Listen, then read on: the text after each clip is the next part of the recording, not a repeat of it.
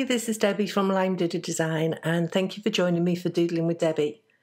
I have my Daniel Smith watercolours in a palette next to me on my desk at all times, and as such I reach for them most of the time.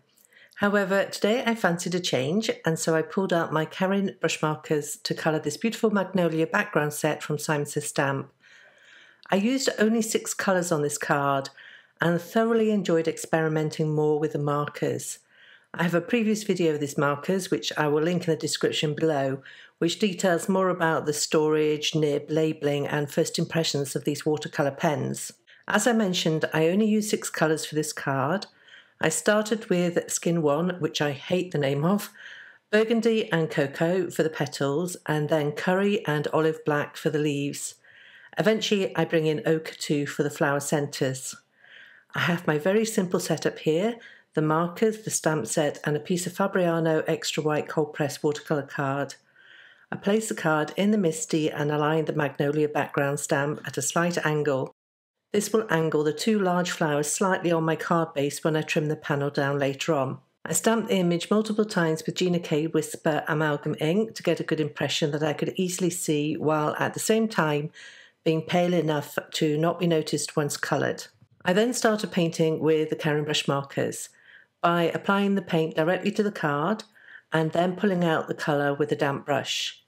I used the olive black marker where I thought the shadows would be, directly next to the petals of the flower, and the curry marker, which is lighter in colour with much more yellow to it, over the rest of the leaf. I have noticed that the combination of Gina Whisper ink on Fabriano watercolour card does grab the colour from the watercolours, so you will see as I paint that the lines are darker than the open areas. It's an interesting effect in that the lines pick up the colour that is being applied, and so although it takes away from the no line look, at the same time the lines being accented in exactly the colour being used is an interesting side effect of this ink and card combination. I continued blocking in all the leaves with this olive green and curry marker combination. I'll play some music so that you can see the panel develop with all the leaves complete, and then move on to the petals shortly.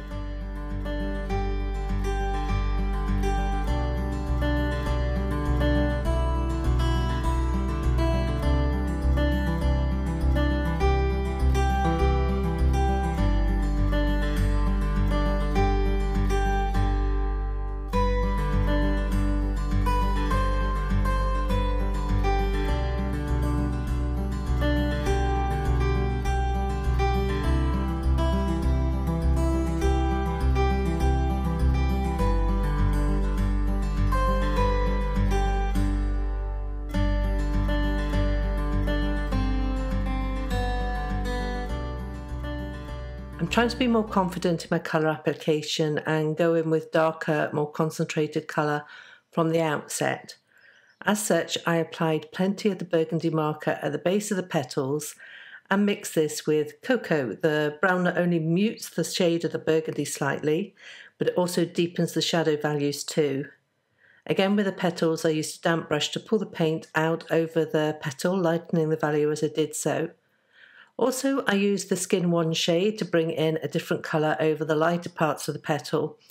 This colour mixes with the burgundy to give lovely peachy shades, which are more in keeping with my chosen colour palette than brighter pinks. So ultimately, the brighter burgundy shade was mixed with Cocoa in the shadows and Skin 1 in the highlights. The Karin brush markers are fabulously intense, but also quite bright for my personal preferences, and so mixing them in this way I can get that amazing intensity but mute the colours down a tad to be more in line with my colour preferences. I must admit that although this card is quite bright and rich in colour for me, I do like it. If I was to paint it again, I'd probably use slightly less marker at first and build up the colours with more layers.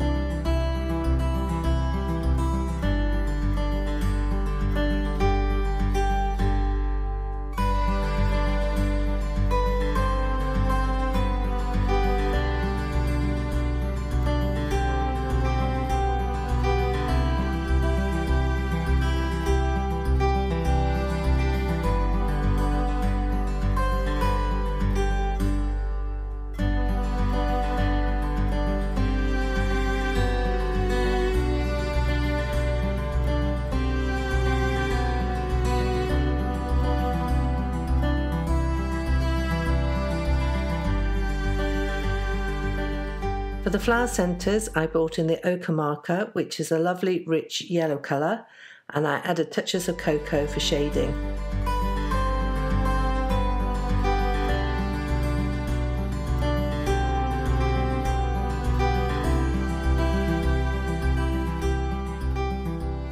I also went back in and added a bit more depth of colour for the leaves because as they dried back they had lost some of their intensity.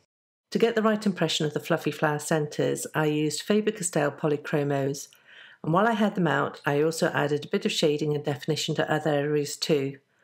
A little for the shadows of the leaves, a few vein details for the petals, etc. I also used a white gel pen to add a few highlights.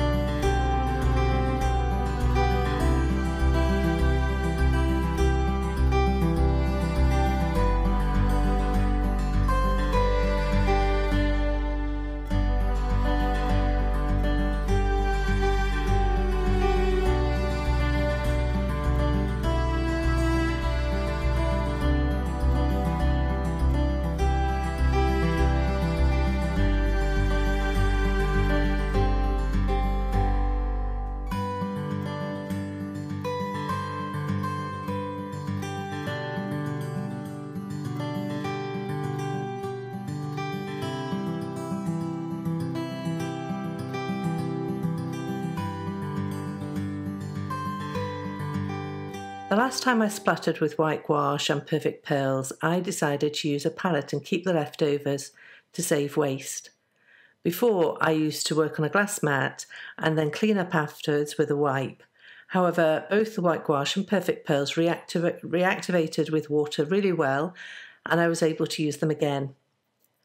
I also added paint splatter by scribbling the markers in the palette wells and picking up the colour with the brush to splatter over the painting.